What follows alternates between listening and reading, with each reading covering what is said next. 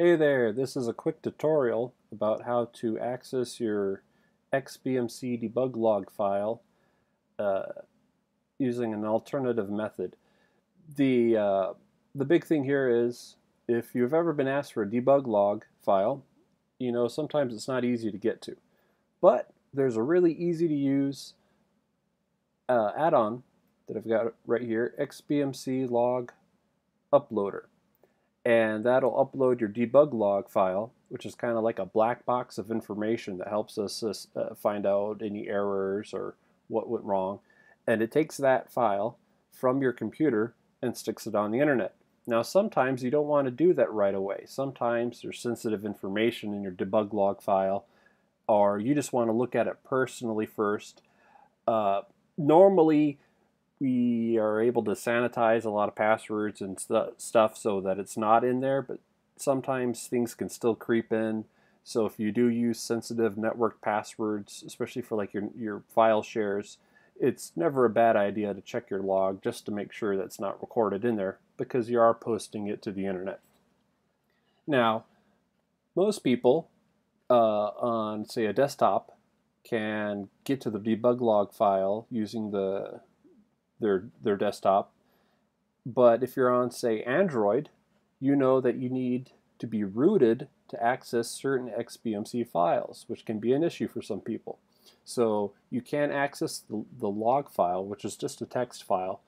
You can't access it normally, and you don't want to use the debug log uploader add-on. So that leads us to what I'm going to show you right now. And that is the XBMC File Manager. And this guy is a great, move this guy here. This guy is a great tool. It's been mostly unchanged since the Xbox days. It's a very basic remote control friendly way to manage your files. There's an A panel and a B panel. And right now they're the same, but we can change the two to point to different folders or hard drives or network shares.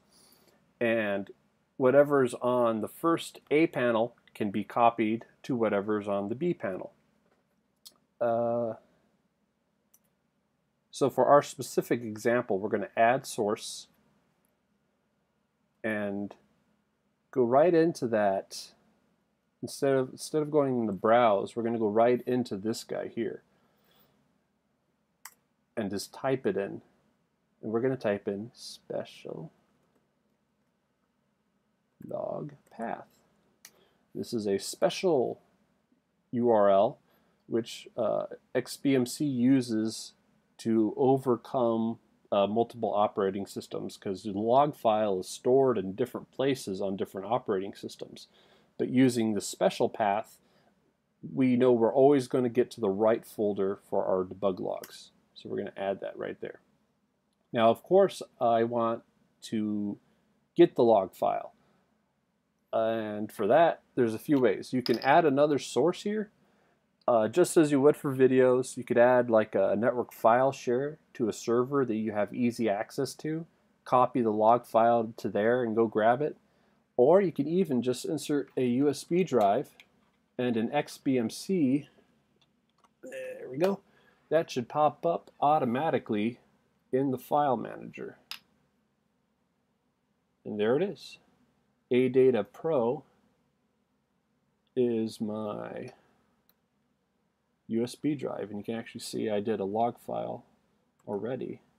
You bring up the contextual menu when you selected a file or folder, and you've got these various options. Like, I'm going to delete this old file here. It gives you a warning. Don't ignore these warnings. So if you delete a file through this interface, it will delete the file. Not to scare you too much. So anyways, as you can see, it doesn't really matter which panel you do this on, because you can copy from B to A to B, but on the B panel, I'm going to open up my USB drive. On my A panel, I'm going to go into that log path, and you can actually see there's a whole bunch of other stuff. These are all things that are in the folder that contain the XBMC log, which will be different depending on the operating system you're using. I'm currently using Mac OS X, so that's why you're seeing all these weird files here. But we go down, and sure enough, there are our log files. there's the currently recording log file, and then xbmc.old.log is the previous time XBMC was open. You can copy one or both, whatever you need. We bring up the contextual menu. On a keyboard, it's pressing C. On most remote controls, it's the menu button. And we can copy.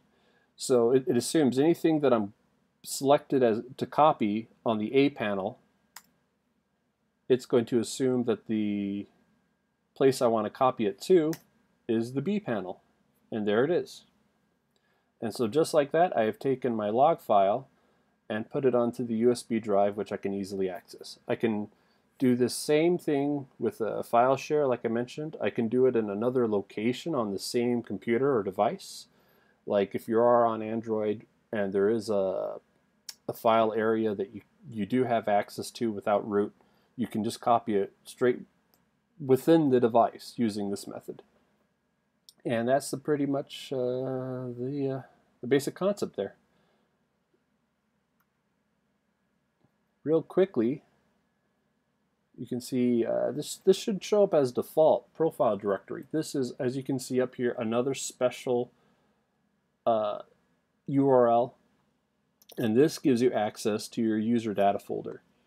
And if you've ever needed to get into things, your advanced settings, XML file, if you ever needed to reset or copy a file, or even let's say you want to back up the whole thing, this is another way to access it using the same method we just used to copy the log file. We can actually go and select profile directory. No, we can't do that. Oh, excuse me there. We should be able to copy all of this though. Select all, and you can copy it. I'm not actually going to copy it, but this would be one way to back up your user data folder in an easy way if you can't physically access the files normally. So there you go. And there's all sorts of neat tricks you can do with the file manager. It's a great way, especially when you don't have access to a graphical interface, a desktop, to copy files. It's very remote control friendly, so you don't have to go into the other room to copy a file. You can use it to copy video files. You can use it to rename things quickly, delete things quickly. And there you go.